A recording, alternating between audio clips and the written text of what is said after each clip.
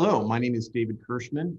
I am the founder and CEO of Aerobiotics, and we're here to talk today about total OR air quality management for infection prevention and environmental safety. The learning objectives are, number one, to review the importance of total operating room air quality. Two, learning about non-turbulent surgical air systems, which is abbreviated NSAS. Talk about what they are and how they work, and also the role of these systems to improve intraoperative infection prevention and environmental safety for patients and staff. So operating room air, it's possibly the worst air in the hospital. What we think is the cleanest might actually be the dirtiest. And this is because of many factors.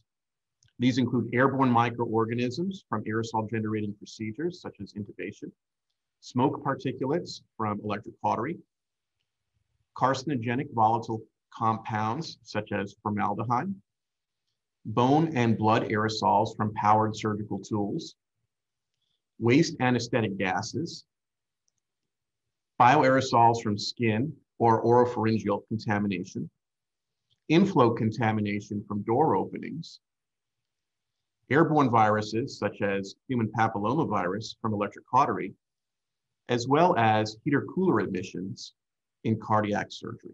To illustrate how contaminated operating room air can be, we can look at filters and ventilation systems and cultures from operating rooms. And you can clearly see that there is significant operating room contamination after a relatively short period of time.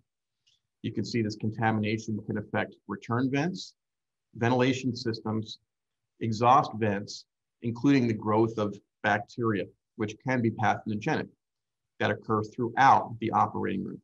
Now, an important factor that we all know about for air quality control in operating rooms is smoke evacuation. But smoke evacuation by itself is not enough.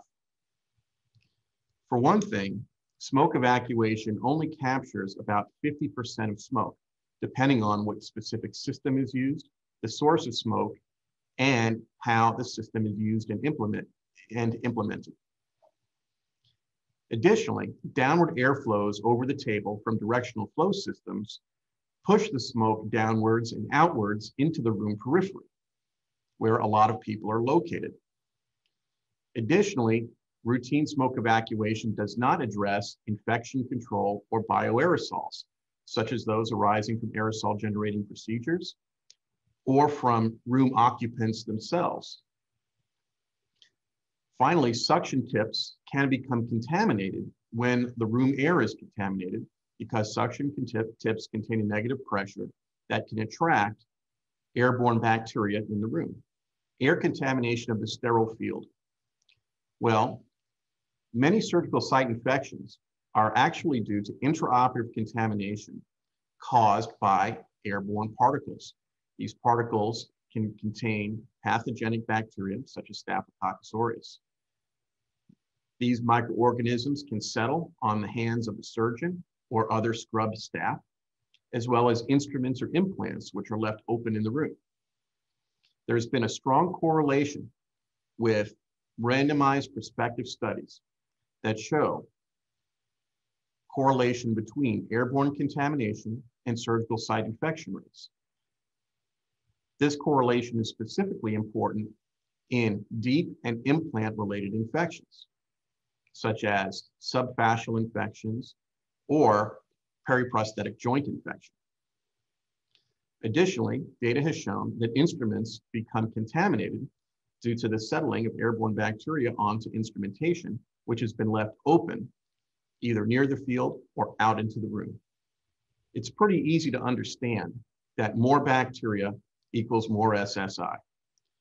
Prospective randomized multi-center studies have shown that there is a direct correlation between the surgical site infection rate, in this case orthopedics, and the airborne bacteria levels. Airborne bacteria exist as bioaerosols that can be released from the room occupants, from aerosol generating procedures, or from outside the room. And this effect was demonstrated both with and without perioperative antibiotics. So Current standards are not enough in all cases. We all are familiar with the current pressure and air exchange guidelines. For instance, positive pressure and 20 air exchanges per hour. However, these guidelines are the minimum and are not intended to meet the needs of all procedures. In fact, the ASHRAE position document on infectious aerosols specifically states that even the most robust ventilation system cannot control all airflows and completely prevent dissemination of an infectious aerosol or disease transmission by droplets or aerosols. ASHRAE 170 guidelines specifically state that surgical procedures may require ventilation rates and air distribution methods that exceed the minimum established guidelines. Well, what about laminar flow? Standard vertical unidirectional, AKA laminar flow, has been shown to have limited effectiveness. And in fact, it's not currently recommended by the World Health Organization. What we call laminar airflow is often not truly laminar. The air doesn't flow in a straight line. It hits lights, table, and room occupants. And what this does is that contaminated air disperses to reach the floor and the room periphery rather than being efficiently removed. This results in significant dead zones in the room with little or no air velocity. And this becomes important because these areas are where we see high traffic and the transportation of instruments and implants and people. So what is a non-turbulent surgical air system? Well, these systems are related to directional flow systems, AKA laminar. However, the flow is not directly over the patient. It does not flow directly over the patient like traditional laminar systems, but instead targets high contamination areas in the periphery of the room where we have found the highest level of contamination, as well as places where bacteria and bioaerosol tend to congregate. These systems are recognized by the FDA as a Class II medical device, labeled for use in operating rooms to produce a directed, non-turbulent filtered airflow to remove particles and microbes. And additionally, these systems are labeled for reduced risk of infection in the patient. It cleans the air that passes through using a combination of traditional HEPA filtration as well as internal ultraviolet germicidal irradiation, which has been used for a long time in surgical procedures and throughout the hospital to kill pathogenic bacteria. And by doing so, decontaminate the air stream in the operating room. Are non-turbulent surgical air systems safe to use? Well, the system that we have, the Alluvia system, has been used for over 8 years and is currently in use in over 30,000 procedures per month without a single adverse event reported, including in industry leaders such as Cleveland Clinic, NYU Langone, and Baylor. Additionally, ASHRAE 170 guidelines allow the use of this type of system when warranted by the staff or procedure under ASHRAE 170 section 8.10, as long as the room is otherwise compliant with the standard requirements. So in other words, these systems are in addition to the standard requirements. They do not take the place of or make up for deficient requirements. The ultraviolet radiation is completely internal, so there is no risk of exposure during use. These systems are used throughout the day and kept on, unlike other surface ultraviolet systems, which release ultraviolet radiation into the environment. Finally, this does not affect positive room pressure. The system is a normal pressure taking in the same volume of air that comes out, and therefore does not affect the positive pressure relationships between the inside and outside of the room. How is such a system deployed in the operating room? First, we work with the perioperative teams to identify rooms with the highest risk. This is called risk stratification.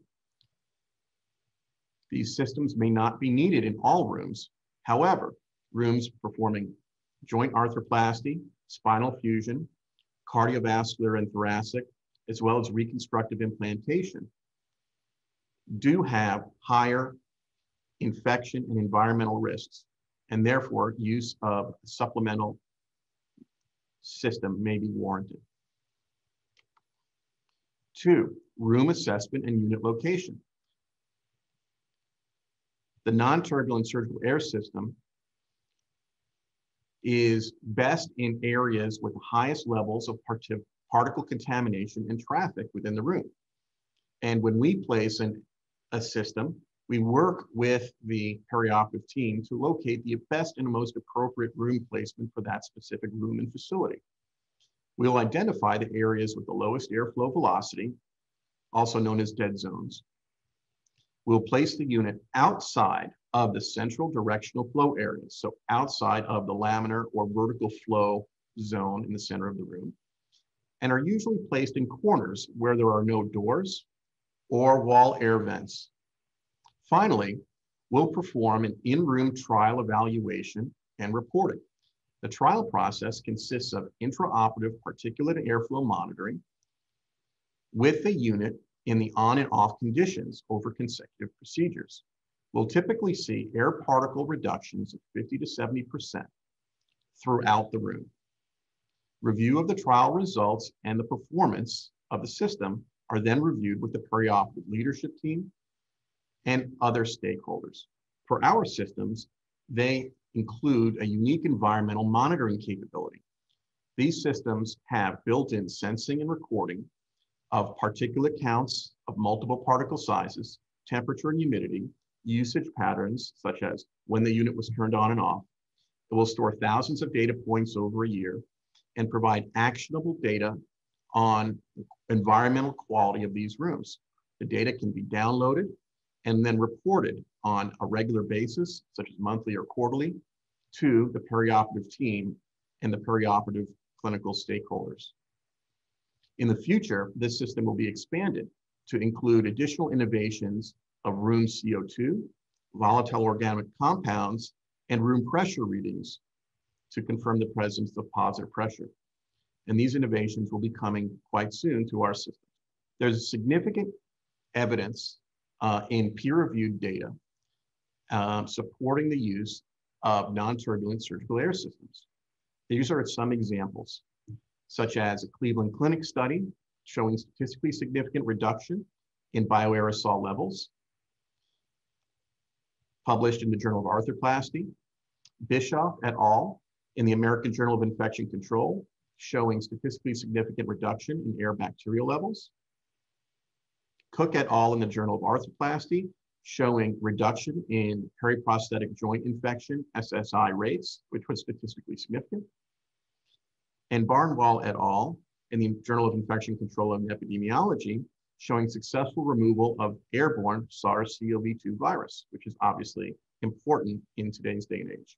So in reviewing some of this data, we'll turn to published data from the Cleveland Clinic that was done in 2017, showing reduction of total environable air particles in the OR setting by using ultraviolet in-room air disinfection and recirculation units, which was their term for this product.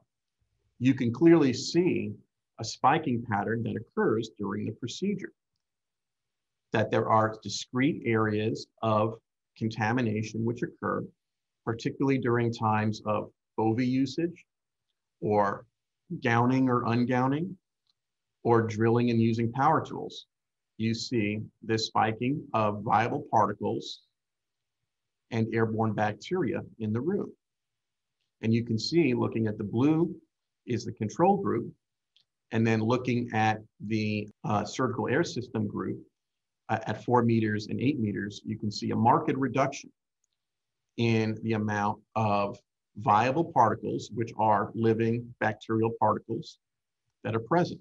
If we look at it in tabular form, we can see a 71% reduction in the overall airborne total particle count and a 58% reduction in the overall viable particle count, which are the living organisms. These were both statistically significant. These systems are currently used in multiple locations throughout the US and around the world. The Alluvia system is currently used in about 170 facilities throughout the US and globally. Half in community hospital, 25% in ASC, 15% in university or VA hospitals, and then 10% are international. So we want to challenge the perioperative team in saying, are your air quality standards as thorough as your surface standards?